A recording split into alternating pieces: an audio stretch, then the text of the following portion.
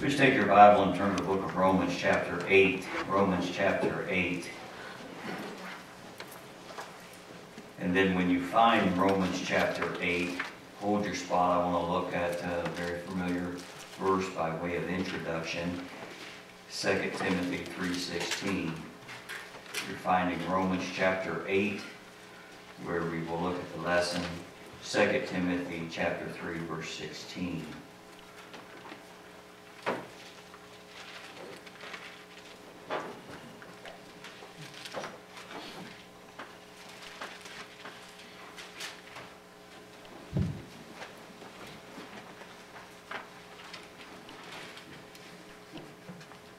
This lesson, I would say, would be utilized to complement what we're doing on Wednesday night. Wednesday night, of course, this week we had Vacation Bible School, and a very successful Vacation Bible School, especially seeing circumstance with coronavirus, all the things that are going on.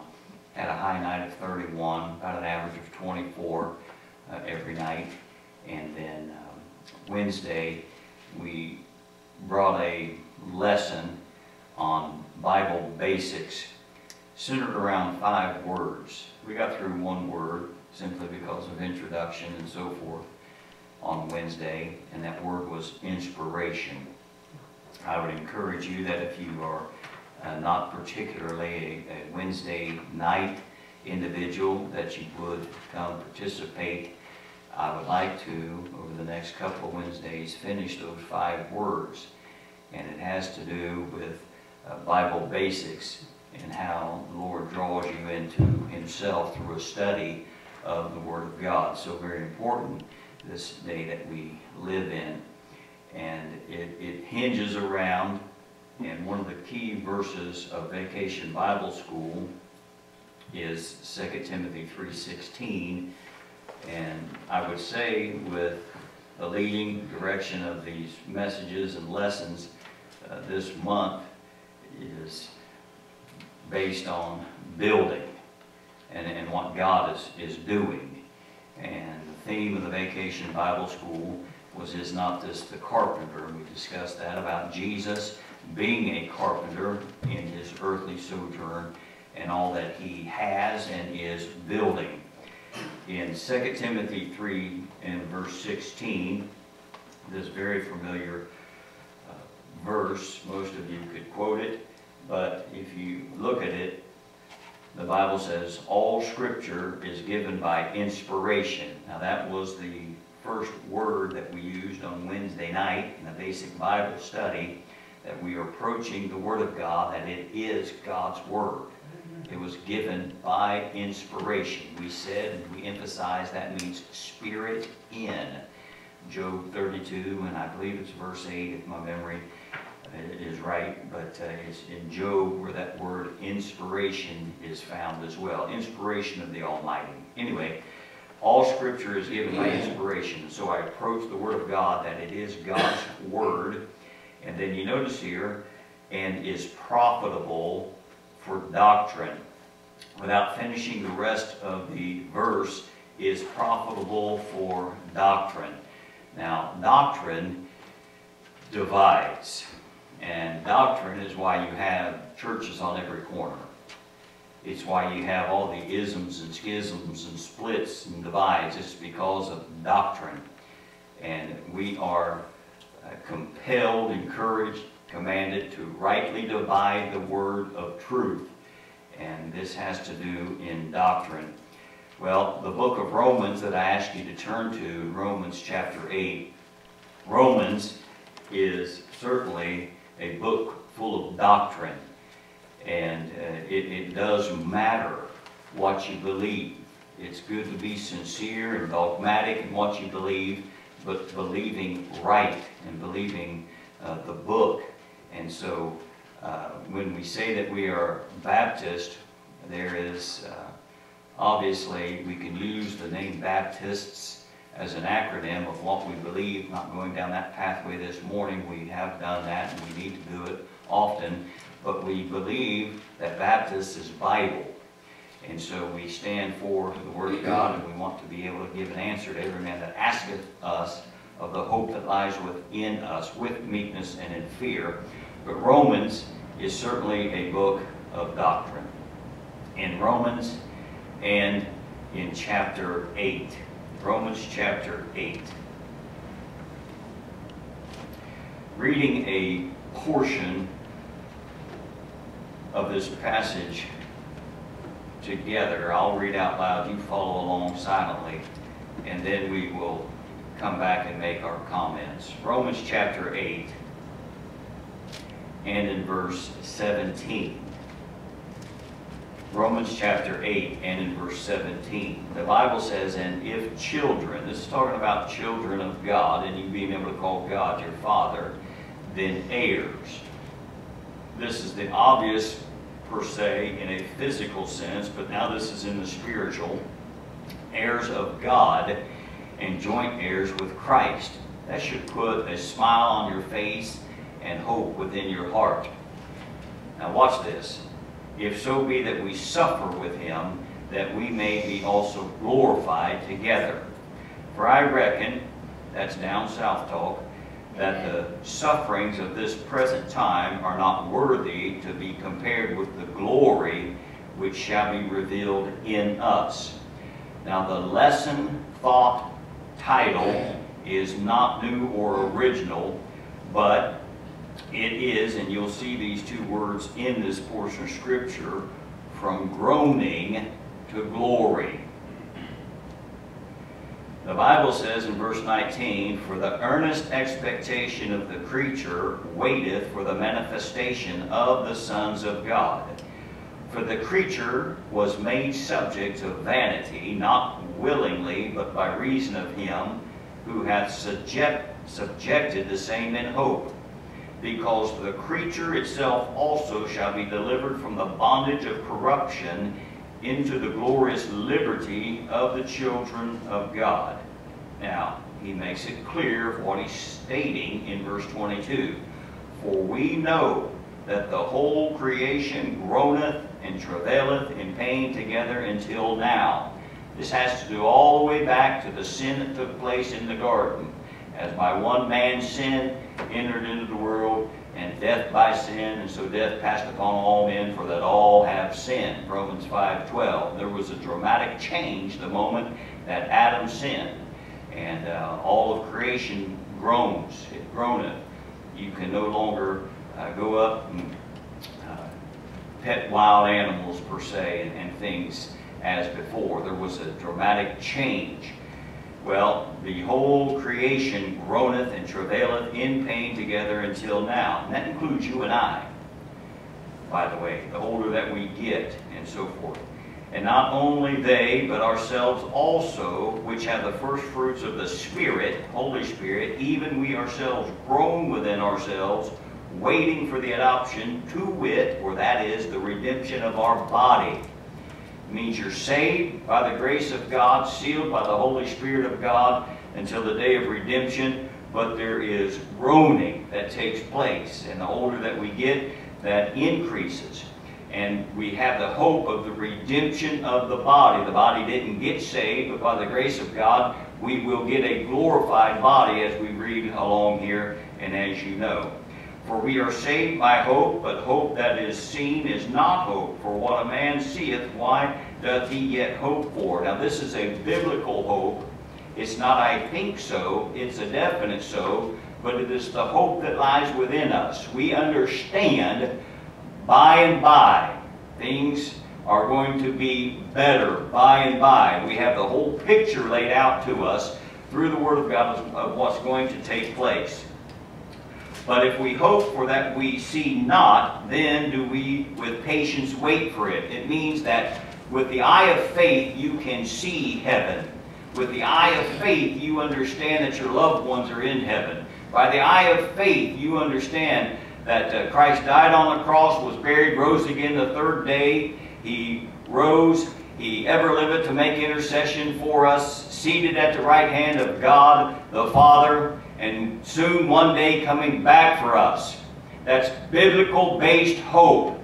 It's not that you think so. You have it in God's written word, the inspired word of God, on white paper, black ink, God's word on it. And that's the hope. And that's what you hope. And because of that, you can have some patience. Patience, the body is groaning, the body is hurting, the body is deteriorating, and so forth, and so is everything else. But by the grace of God, the hope is the blessed hope, soon return of our Lord and Savior Jesus Christ. Things getting more and more difficult, civil unrest, all of the famines taking place, all of the disease taking place. But by the grace of God, that's because the whole creature groaneth till now, till He comes back. But we have the blessed hope within us. Verse 26. Likewise, not only the hope that lies within you, but the Spirit, the Holy Spirit, also helpeth our infirmities. He says, go on, go on, go on, go on, go on. It won't always be this way. There will be no more death, dying. Things will be better by and by for the child of God. That's the manifestation of the sons of God. For we know not what we should pray for as we ought, but the Spirit itself maketh intercession for us with groanings which cannot be uttered. Sometimes it gets so bad that you're just laying there in your prayer closet. You're hurting. The Holy Spirit of God makes intercession for you when a broken and contrite heart. And He that searcheth the hearts, verse 27, knoweth what is the mind of the Spirit, because He maketh intercession for the saints according to the will of God. And we know that all things work together for good to them that love God, to them who are the called according to His purpose. Verses 29 and 30 are where we get into the lesson this morning, and it is doctrinal. The Bible says, for whom He did foreknow, He also did predestinate to be conformed to the image of His Son, that He might be the firstborn among many brethren. Moreover, whom He did predestinate, them He also called, and whom He called, them He also justified, and whom He justified, them He also glorified. Now, the lesson is from groaning to glory. The Bible says in verse 22, the whole creation groaneth. Verse 23, the Bible says, even we groan within ourselves. So there is groaning. And then in verse 30, it ends up in being glorified. From groaning to glory. With keeping with the thought of what God is building, this is God at work in your life. This is God at work in the life of a Christian.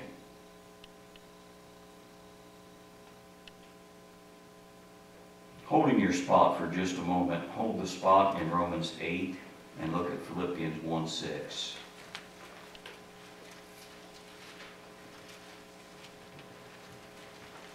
Philippians 1:6.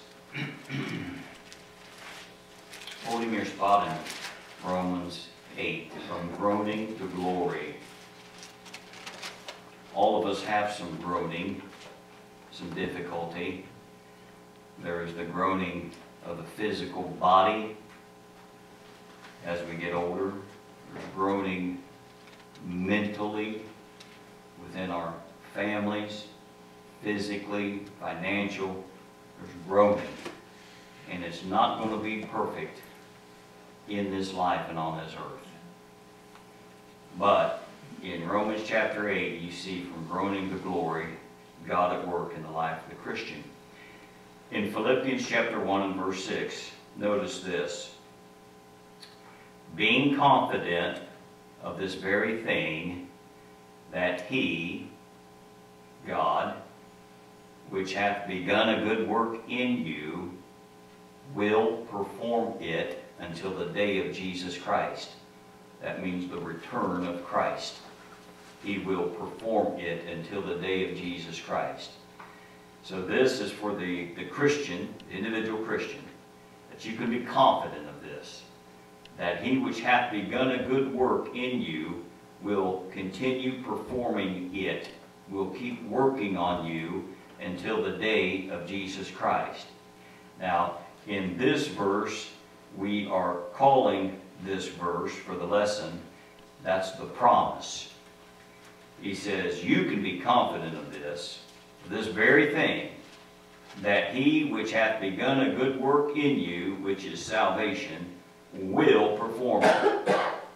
And so if God says he's going to do it, he's going to do it.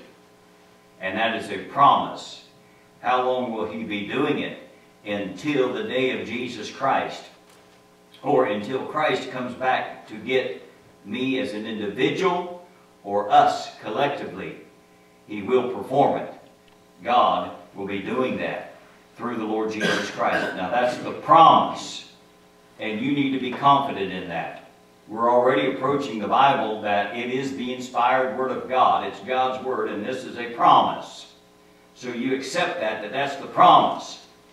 That God that has begun the good work in you will perform it or keep working on you until the day of Jesus Christ. That's the promise. If you go back to Romans chapter 8 and in verse 29 and 30, that's the process. You have a promise. He's still working on me. This promise says that he that hath begun a good work in you will, that's the definite, will perform it. Keep working on you until Jesus comes back. It's a promise. Romans 8, 29 and 30 is the process.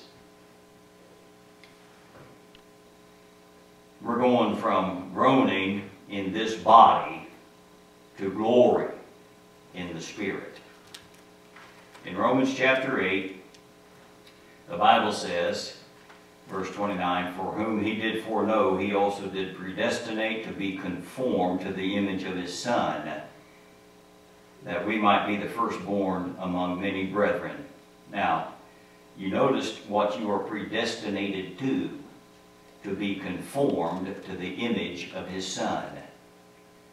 God is making you like Jesus. And everything that's not like Jesus is being taken away. Thus, part of the groaning, because the flesh does not like to release that. Now watch. Predestination has to do with your being conformed to the image of his Son. We don't know what we shall be, but we know that when we shall see him, we will be like him. Foreknowledge. We use this word. It's a big word. God is omniscient. That means God is all-knowing. And you, no matter where you are in your growth with God, you want in your heart to know that God is all-knowing. You want to understand and believe that there's nothing more powerful than God. If there was, that would be God. God is all-knowing. He's omniscient. It has to do with foreknowledge. Now, God knows the beginning from the ending.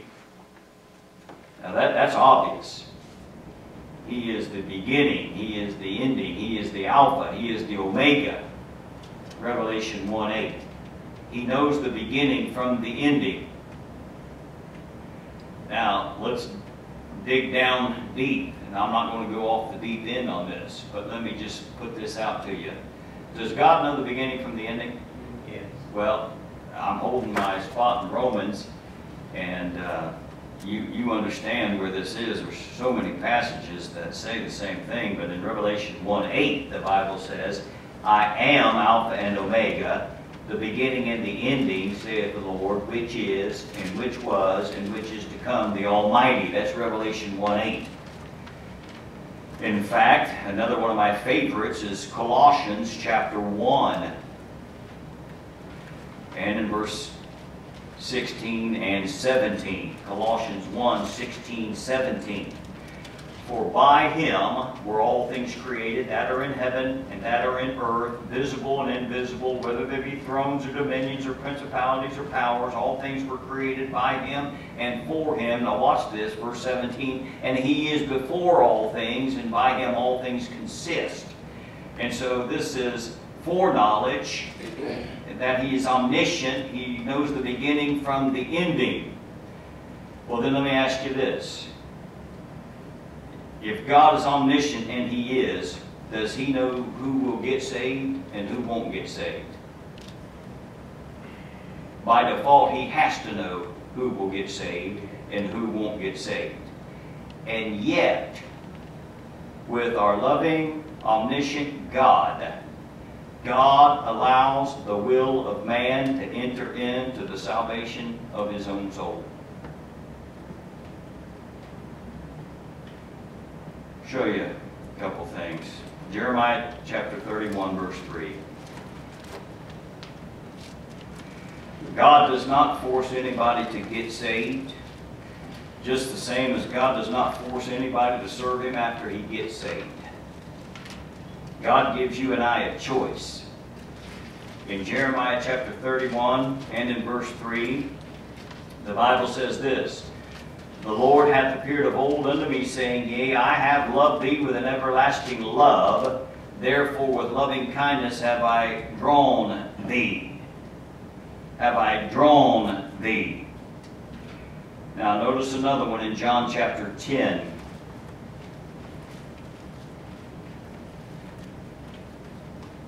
In John chapter 10 and in verse 14.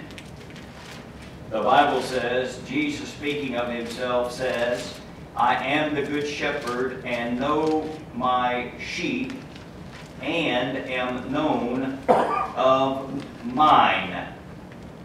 He knows his sheep, and they know him. And yet God allows man to enter in to the will of his soul salvation. Notice this in Ephesians chapter 1.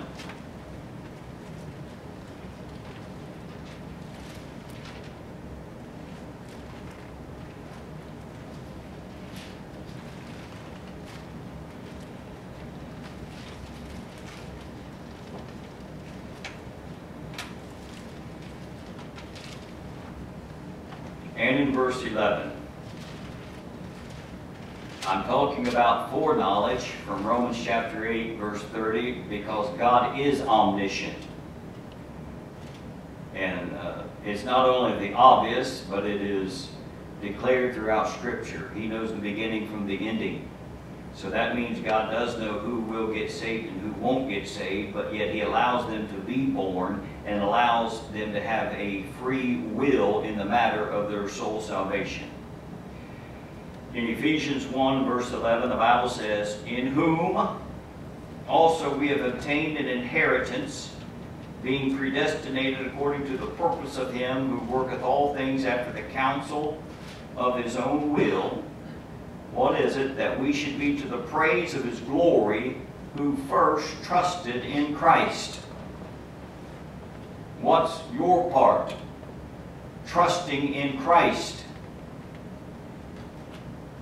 Who and how? Verse 13. In whom, Christ, ye also trusted. How? After that you heard the word of truth, the gospel of your salvation, in whom also after that ye believed. You had to hear the word of God, the gospel, death, burial, resurrection of our Lord and Savior Jesus Christ. How shall they hear without a preacher? How shall they believe in whom they have not heard? And so forth, Romans. How did you get saved? Salvation is of the Lord. Amen. Praise God. But the Holy Spirit of God takes the Word of God and makes it real to your heart. that we should be to the praise of His glory, who did what? First trusted in Christ. You have a part. The gospel is preached. The Holy Spirit of God takes the Word of God, brings conviction. Trusting has to take place. Repentance, then conversion. If you've trusted in Christ, not trying, trusting. Now watch. In whom, Jesus, ye also trusted. How? After that you heard the word of truth, the gospel of your salvation, in whom also after that you believed, heard it, believed it, you were sealed with the Holy Spirit of promise, which is the earnest, Holy Spirit of promise is the earnest of our inheritance. Remember, you're heirs with God, joint heirs with Christ, until the redemption of the purchased possession. Christ coming back for us unto the praise of His glory. Now that's deep, but that's doctrine. And if you don't rightly divide it, you'll go off one end or the other. One end is a Calvinistic viewpoint that God saves you no matter what. You go the other end, Arminian, and you can lose it. Bible in the straight doctrine that yes, God has foreknowledge, obviously, but God does not go against your will to save your soul. You hear, you trust, you believe. And if it's from the heart, then by the grace of God, you're sealed unto the day of redemption. What did He predestinate me to, preacher? To be conformed to the image of His Son. And one day you will be. One day you and I, who are saved, born again children of God, will be like Jesus. To have a glorified body, like unto His glorified body. With a vile body now, the body didn't get saved. The Holy Spirit saved our soul, our spirit saved. You have two natures within you, and that's the war that's going on within you. But one day, by the grace of God, we will be changed in a moment, in the twinkling of an eye, and get a new body. Amen. Equipped for heaven. And walking on that street of gold with Jesus and with our loved ones. Look at 1 Peter 1:2. Romans chapter 8, verse 30 is from groaning to glory. 1 Peter chapter 1, verse 2.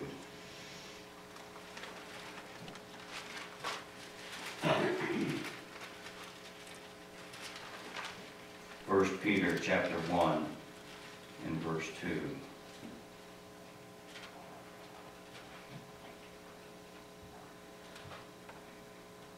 Elect according to the foreknowledge of God the Father.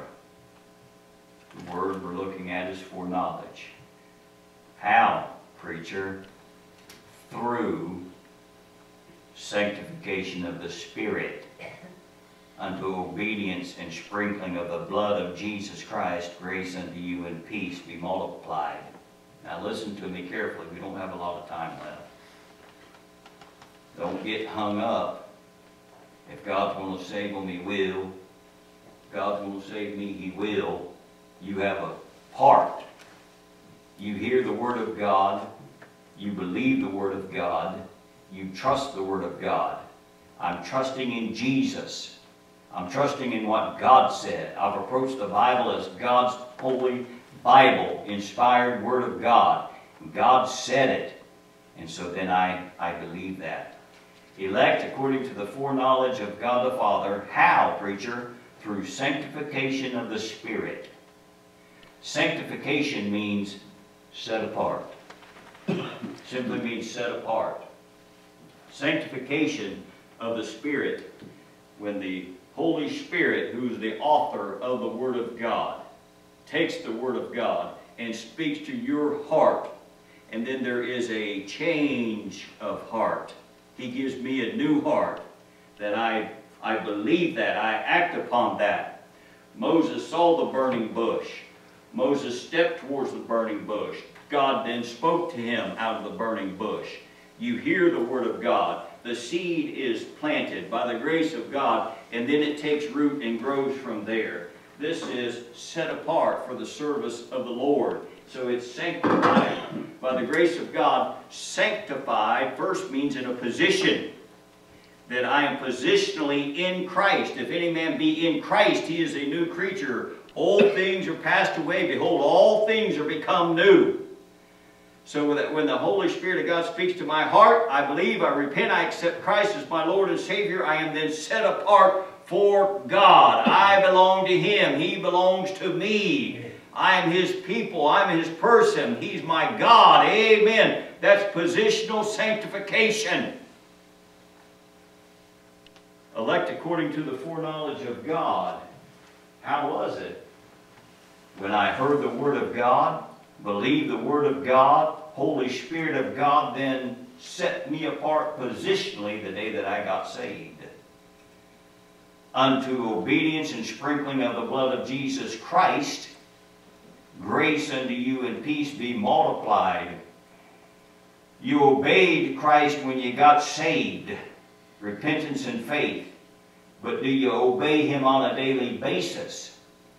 That is progressive sanctification. Progressive sanctification is God's continual work in you until the day of Jesus Christ. It's walking towards Jesus. It's walking towards Jesus. I keep walking towards Jesus, and then one day He just takes me up home. God in election.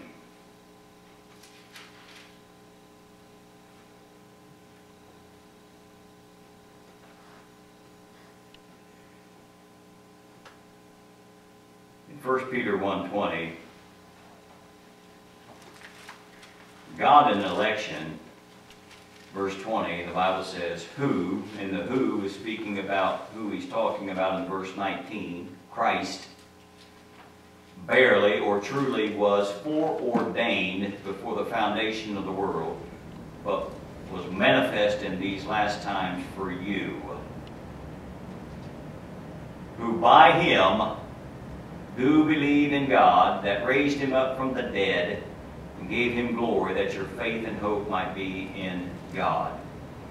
This is saying that Christ was foreordained to be born to die as the sinless Son of God, the Lamb of God that taketh away the sin of the world, from the foundation of the world.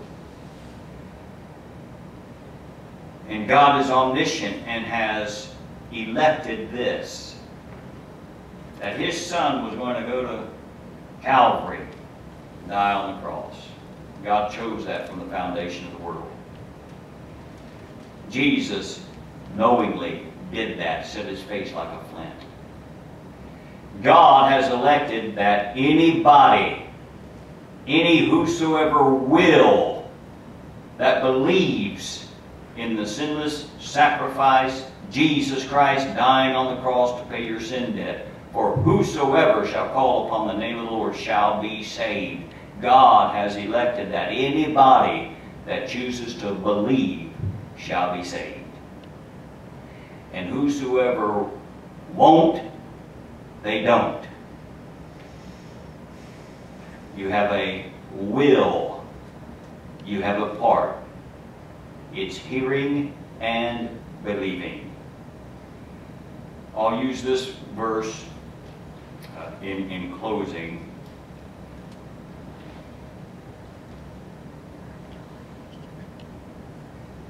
To refute and then to make my stand where I stand against Calvinism. I'm not saying God is not omniscient. He is.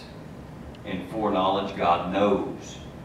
Does God know who's going to get saved and who doesn't get saved? He has to. He's God. But God said, for whosoever shall call upon the name of the Lord shall be saved. Last book of the Bible, the Spirit and the bride say, come, and let him that is athirst say, come, and whosoever will, let him take the water of life freely. But that person has to hear that and then act upon it. from groaning to glory has to do with the foreknowledge of God, and God's got it all planned out. 2 Peter 1:10, the Bible says that Peter, writing under inspiration of the Holy Spirit of God, says this.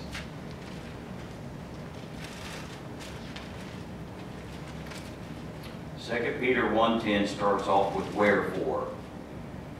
And so you know from Bible study, when there's a wherefore, you're asking, why is it therefore? And it's for verse 9, or the verses that precede.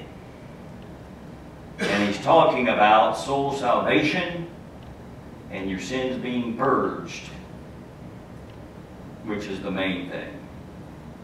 Verse 10 says, wherefore the rather, brethren, give diligence to make your calling and election sure. For if you do these things, ye shall never fall. Now here, as we close,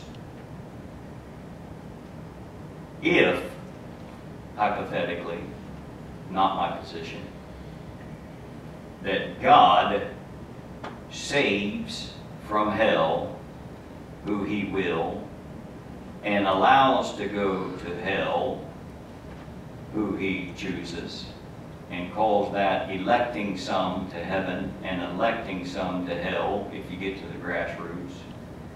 If God does that without your intervention at all, irresistible grace per se, then how would verse 10 apply to you and I making our calling and election sure? The plea is that you and I make sure we're saved. Your calling of God, election, salvation, sure. How can I be sure? Because the Bible says, for whosoever shall call upon the name of the Lord shall be saved. This morning, how would I make sure? There has to have been a time when I repented of my sins and asked Jesus Christ to come into my heart and save me from my sins.